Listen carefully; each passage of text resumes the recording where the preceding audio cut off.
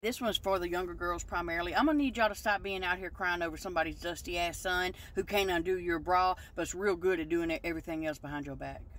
It's Feral Female Friday, kicking it off. Y'all know what it is, iced coffee and sarcasm. Served daily. Ladies, y'all know we be like on here like this. Like, look, this is my profile photo. But if you video call me, it look like, what's up, girl? And this one's from my tattooed sisters. I'm covered in tattoos. I got them all, like, my torso's covered.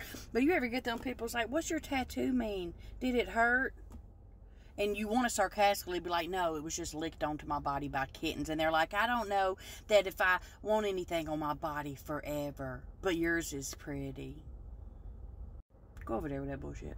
And feral women are the type that if we see somebody staring at us, like out of our peripherals, suddenly we're like, bitch, what you staring at? You want to fight? Most of us are like 5'2", but we'll throw hands like we're 8 foot tall and bulletproof. And you poor husbands of us feral wives and women, you can get a text from us and be like, hey, guess what I did? Which is a real scary statement, because that could mean anything from like I just bought a baby cow to I swung on a grown man in Target and I need bail money. And tequila does not make her clothes fall off. Tequila will make all 37 of her personalities show up at one time and then make her want to know why that girl that walked past 10 minutes ago didn't say, excuse me. We start talking like that, get us out of there, because we going to jail. We going to jail. We're like Patrick Swayze in the Roadhouse, okay? We're nice until it's time to not be nice. We have the Doc Holliday from Tombstone mentality. You know what I mean? When they be like, oh, I was just playing and you're... I wasn't.